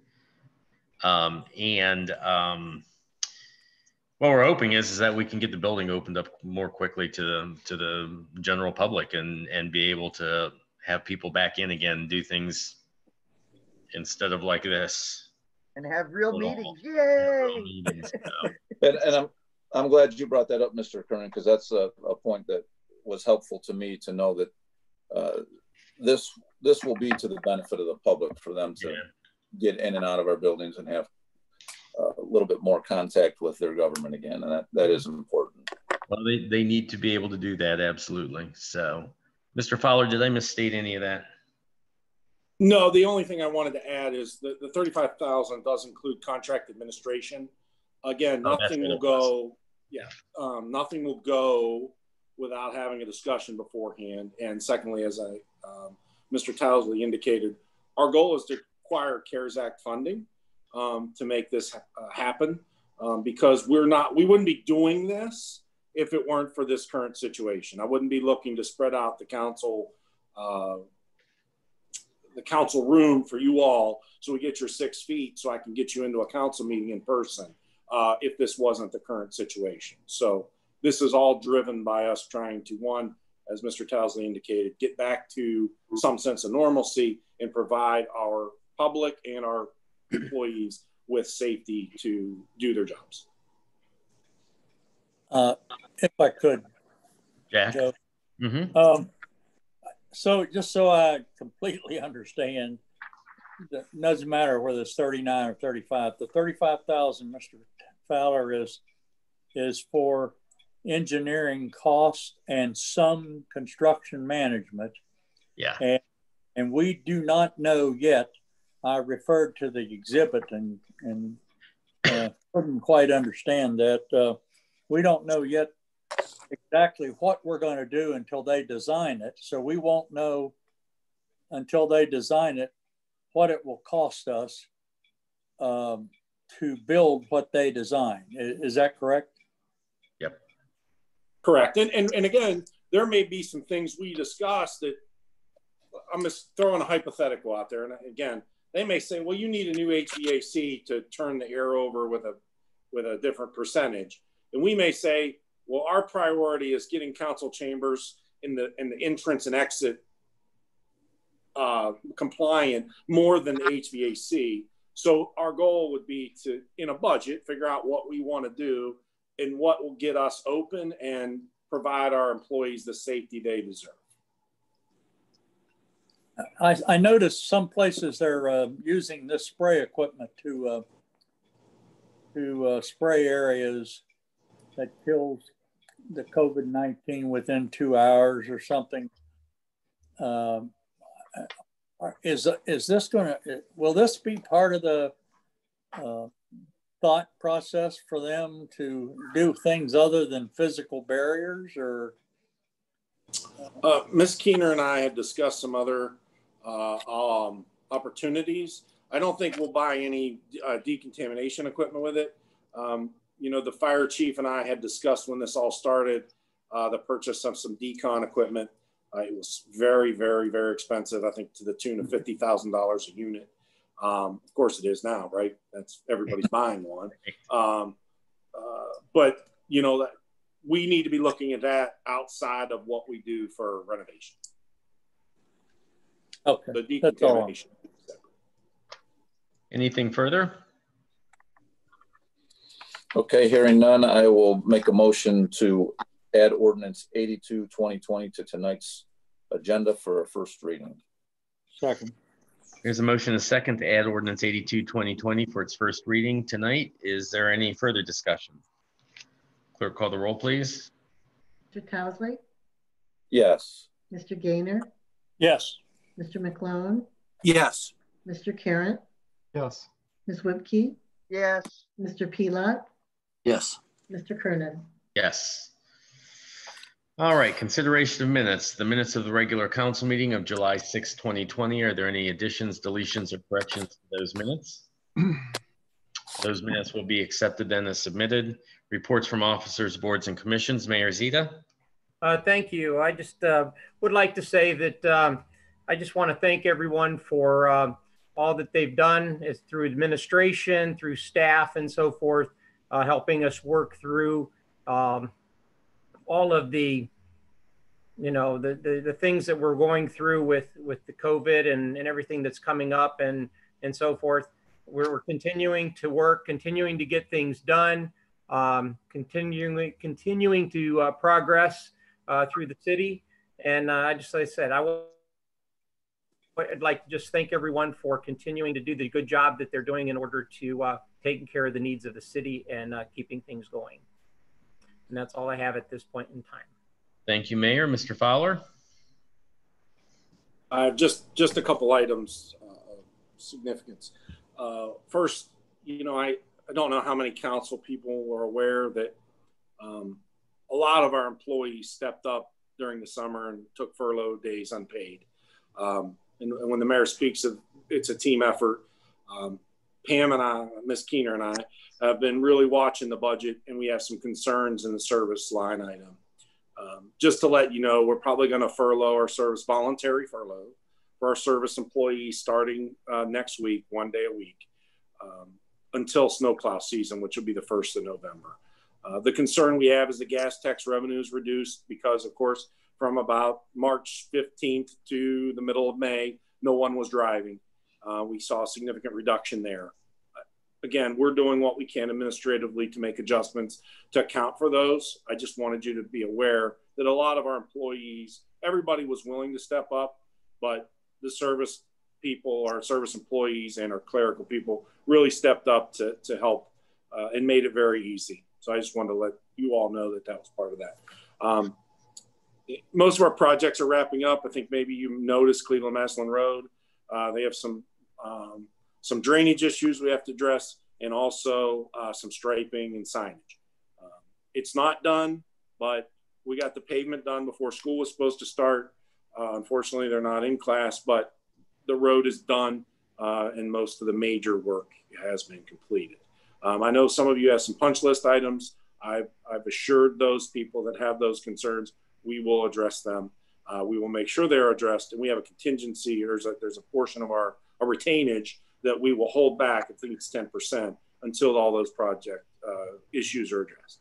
So, but it looks great, and that's kind of where we are for now. Mr. President. It does look great.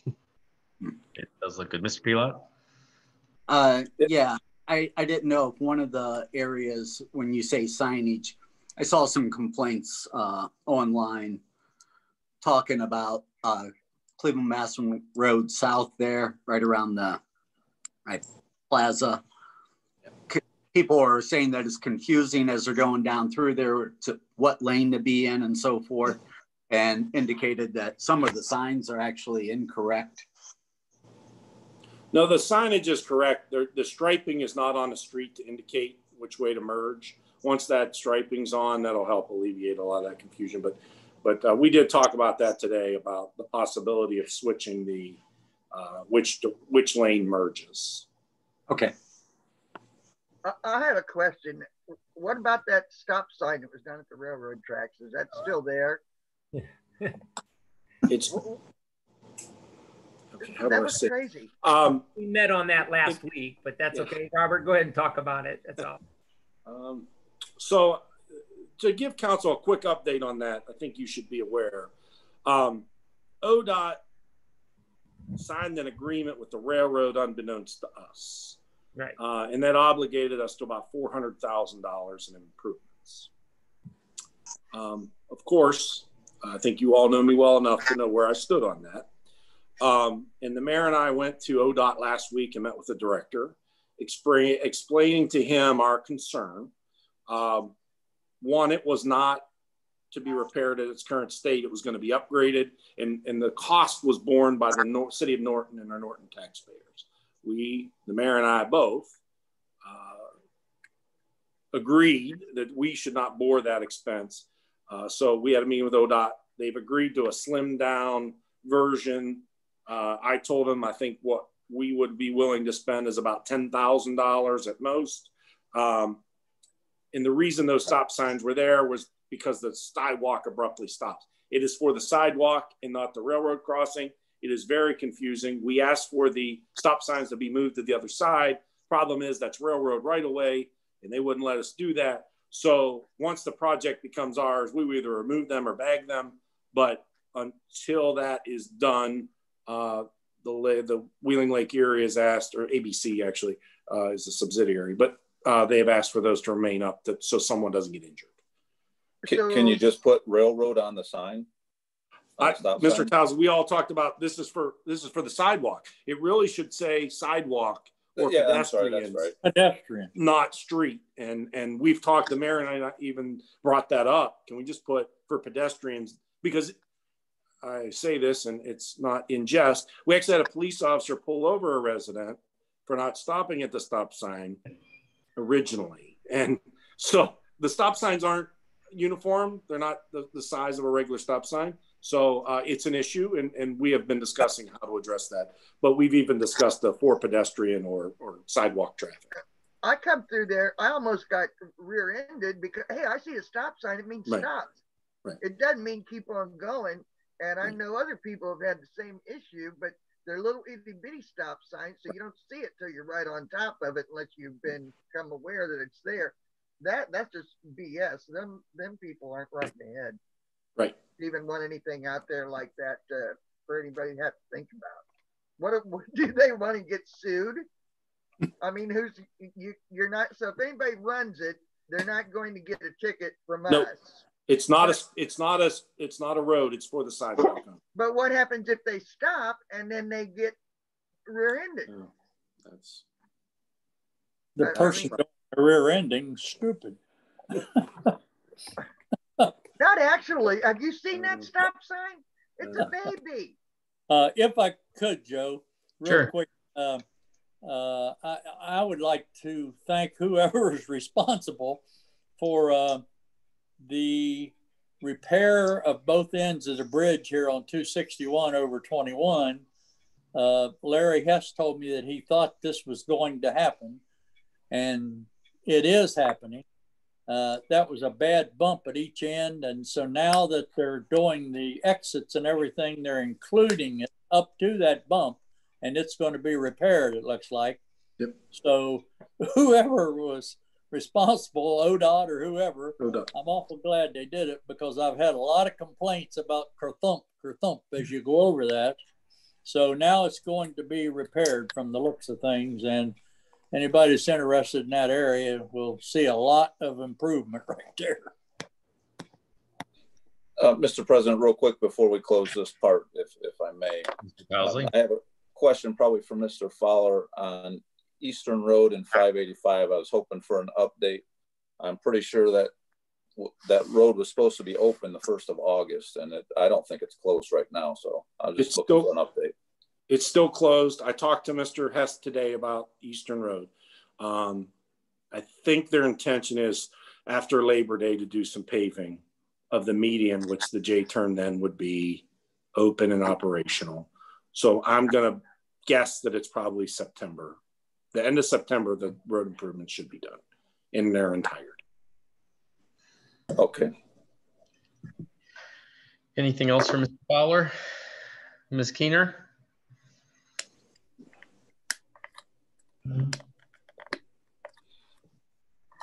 I have nothing this evening. Thank you. Mr. Markey? Nothing, thank you. Moving on to public hearings, we have none. Introduction of new legislation, resolution number 69, 2020. Mr. Towsley. Thank you, Mr. President. I offer resolution number 69, 2020 for its first reading and ask the clerk to read it, please. A resolution to amend resolution number 57, 2020, passed on May 11, 2020, and resolution number 61, 2020, passed on July 6, 2020, to clarify certain terms of those resolutions and declaring an emergency. And again, this is for ballot language to go on the ballot for an increase of renewal and, or I guess you'd call it a replacement, and an increase of 1 mil to the current fire levy. At this time, I'd like to make a motion to waive second and third readings. Second. There's a motion and a second to waive the second and third readings of resolution number 69, 2020. Further discussion regarding suspension? Will the clerk call the roll, please? Mr. Towsley? Yes. Mr. Gaynor? Yes. Mr. McGlone? Yes. Mr. Carratt? Yes. Ms. Whipke? Yes. Mr. Pila? Yes. Mr. Kernan? Yes. Just need a motion. Sorry. Yeah, Okay. I would like to make a motion to adopt resolution 69/2020. Second. There's a motion and a second to adopt resolution number 69/2020. Any further discussion? Will the clerk call the roll, please?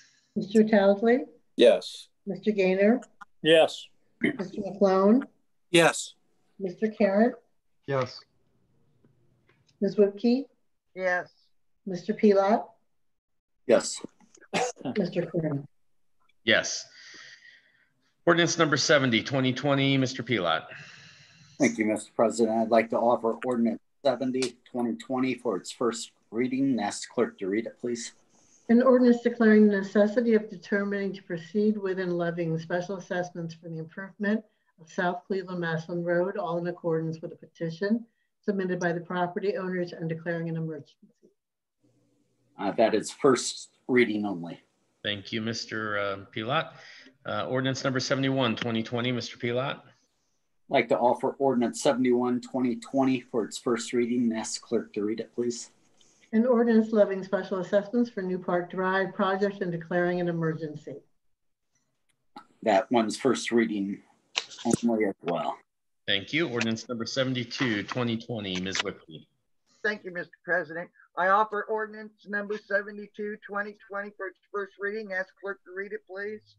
An ordinance declaring the improvements to certain real property within the city to be public purpose, describing the public improvements to be made to directly benefit such parcels, exempting such improvements from ad valorem real property taxation, requiring the owner of the improvements to make service payments in lieu of ad valorem real property taxes, and establishing a municipal improvement tax increment equivalent fund for the deposit of the service payments in lieu of ad valorem property taxes, all pursuant to sections 5709.40, 5709.42, and 5709.43 of the revised code, and declaring an emergency. First reading only, thank you. Thank you. Ordinance number 73/2020, Ms. Whipke. I offer ordinance 73/2020 for its first reading. Ask clerk to read it, please. An ordinance declaring the improvements to certain real property within the city to be a public purpose, describing the public improvements to be made to directly benefit such parcels, exempting such improvements from ad valorem real property taxation, requiring the owner of the improvements to make service payments in lieu of ad valorem real property taxes, and establishing a municipal improvement tax increment equivalent fund for the deposit of the service payments in lieu of ad valorem property taxes, all pursuant to sections 5709.40, 5709.42, and 5709.43 of the revised code, and declaring an emergency. First reading only, thank you. Thank you. Ordinance number 74/2020, Ms. Whipke. I offer ordinance 74/2020 for its first reading. Ask clerk to read it, please.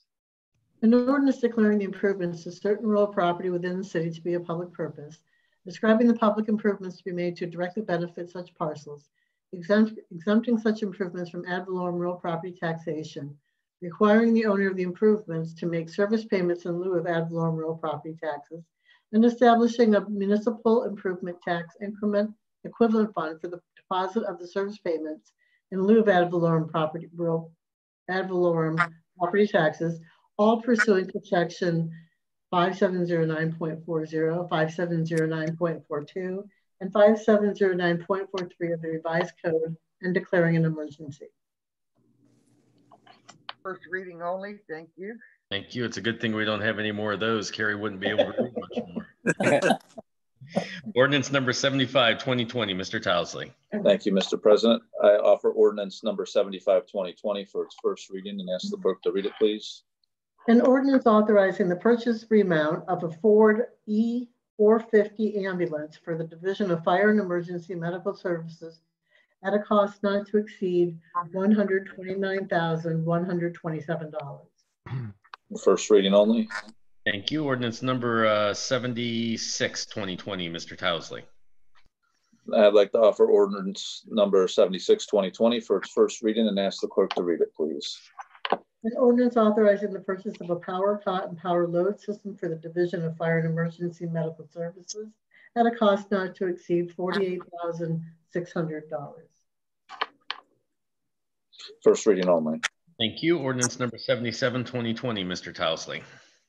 Thank you. I'd like to offer ordinance number 77, 2020 for its first reading and ask the clerk to read it, please. An ordinance authorizing the administrative officer to execute and deliver a renewal of intergovernmental agreement for animal control services with the County of Summit, Ohio. First reading only. Thank you, Mr. Tousley. Ordinance number 78, 2020, Mr. McGlone. Thank you, Mr. President. I offer ordinance 78, 2020 for its first reading. Ask clerk to read it, please. An ordinance authorizing the administrative officer to execute a consortium agreement and bylaws for the South Central Ohio Insurance Consortium Council of Governments for the purpose of administration of health benefits for the city of Norton, Ohio. First reading only. Thank you. Ordinance number 79, 2020 falls to me. I offer ordinance number 79, 2020 for its first reading and ask the clerk to read it, please. An ordinance declaring certain city properties as no longer needed for municipal purposes and authorizing the administrative officer to advertise the proposed sale of said property. And that's for first reading only tonight. Ordinance number 80, 2020, Mr. Tousley. Thank you, Mr. President. I offer ordinance number 80, 2020 for its first reading and ask the clerk to read it, please. An ordinance authorizing the execution and delivery of an agreement for the boarding of prisoners with the city of Barberton for calendar year 2020 and declaring an emergency. And that's a first reading only. Thank you, Mr. Tousley. Ordinance number 81, 2020, Mr. McGlone. Thank you, Mr. President. I offer ordinance 81, 2020 for its first reading and ask clerk to read it, please. An ordinance confirming the mayor's appointment of Glaus, Pyle, Schaummer, Burns, and DeHaven Incorporated as the municipal engineer pursuant to section 5.06C of the charter of the city of Norton, Ohio. First reading only. Thank you. Ordinance number 82, 2020, Mr. Tousley. Thank you, Mr. President. I offer ordinance number 82, 2020 for its first reading and ask the clerk to read it. An ordinance to authorize the administrative officer to enter into an agreement with GPD Group for professional engineering services in connection with CARES Act facility renovations in an amount not to exceed $35,000 and declaring an emergency. And that's first reading as well. Thank you. We need to move forward with that at this time so they can start making the engineering plans so we can figure out how best to keep the employees there at the administration building safe. And does that include any other things or just the administration building? Mr. Fowler. It's just the administration building at this point. But to Mr. Pilot's point, because the initial work is under 10,000 and it's already been approved by Board of Control, we can start the design. So it can be passed next week, would be fine, if that would be okay. Okay. Thank you. There is no introduction of prior legislation. Are there any public service announcements, Mayor Zita? I have none this evening. Thank you. Anything else from anyone for public service announcements? Not for public service, but just a question in general. The audit report that we received, are there anything that we need to follow up with on that, putting in new protocols or anything for the findings in that audit? Yeah, some of the recommendations we're going to follow up on, yes. Okay. Anything further? I had sent one question and asked Carrie to ask neighboring communities if they had any ordinances in place regarding drones. There was an email that we received from a resident. Somebody was flying a drone around in their neighborhood and flying it over people's backyards and stuff like that. And they felt, you know, an invasion of privacy. And currently, I don't believe we have anything on the books. We just go with state regulations, but I don't know that it addresses that. Well, even if it did, even if the state legislation does address it, we can still make it more stringent. Right. And say, no, you can't do this. Well, or if you get shot down or you get broke down, whatever it is, over on my property, too bad for you. I mean, I would assume that the airspace is controlled by the federal government or something. I mean, I don't know. I've never heard of any legislation. People have concerns about drones. Well, I know that there's state legislation in place on drones and needing to be licensed, and they can only go to certain heights and things like that. However, you know, maybe we need to at least look into it a little more, look at, do we need to have some type of legislation brought forward to protect people's privacy? I mean, I believe so. I mean, what's the difference if you're climbing up a tree next door so you can see in my backyard and what's going on, or you're actually sending a drone over to be nosy and record it on top of that? I think we need it. Justin, correct me if I'm wrong, but I believe there's already laws in place about 300 feet heights and things that a person's airspace above his property concerns. You know what I'm referring to? Yeah, I'm not sure about drone law. I'm not very good at that. So I'll need to look into that and figure out what other people are doing, what's out there and what other people are doing. We can call you the drone king from now on. That'd be all right. I do like the drone on. I was just going to make that joke, but you took it from me. All right. Anything further? All right. Is there a motion to adjourn? So moved. All in favor, say aye. Aye. And we are adjourned. Right. Good night, everybody. Night. Good night. Thank God.